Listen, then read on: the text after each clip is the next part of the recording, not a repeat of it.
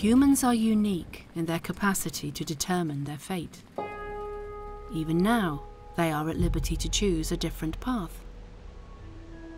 I think we're in a very, very dark place. I don't like to think that Gaia will shrug us off, this awful wasted experiment. We're on a finite planet. We're already overshooting what the planet produces in terms of its biological productivity. So what we're doing is we're strip mining the future of our children. It's clear we're in a climate emergency. There's an imperative to try and tackle this. It's going to have dire consequences for future generations if we don't.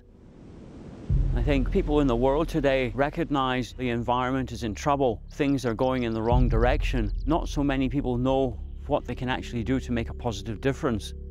The environment of upland Scotland was a wasteland created by humans.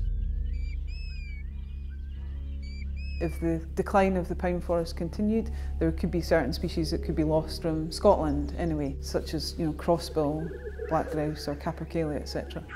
If it was left for 50 or 60 years, it would be too late. These old trees would all have gone, the seed source would have vanished. When I saw this, I realised that we were the last generation that could save this forest.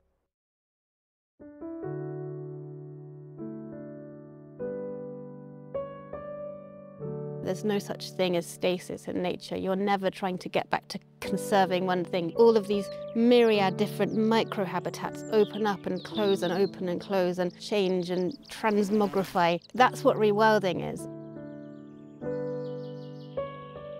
That word, rewilding, has galvanised other people's thinking about getting this done. I don't think there's anybody that is unable to make a contribution to this. Everyone has to take personal responsibility. Sometimes it's just a small change of behaviour that can make a real difference. Noticing the nature around us is an act of empowerment and even political resistance. Diplomacy and tact are important, but so are campaigning and calling out governments when they get it wrong. You never know where help is going to come from. You never know that it is the right moment to despair, because actually there could be something just around the corner that you could not possibly foresee. I think it's awfully easy to feel overwhelmed, and I think that it's really important to give people hope. I choose to live in hope. You have to live in hope, because that's what generates our actions. There's good and bad in people, and what we have to do is to mobilise the good and discourage the bad. The forces of society are exploiting the last untouched forests. Rewilding and restoring needs to happen all over the planet.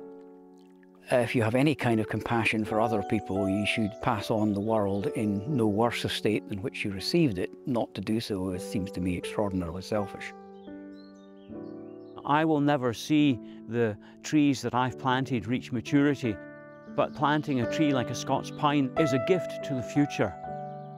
The wind is behind the restoration of nature, and we need to encourage all young people to get on and do it when there is still time to save the planet.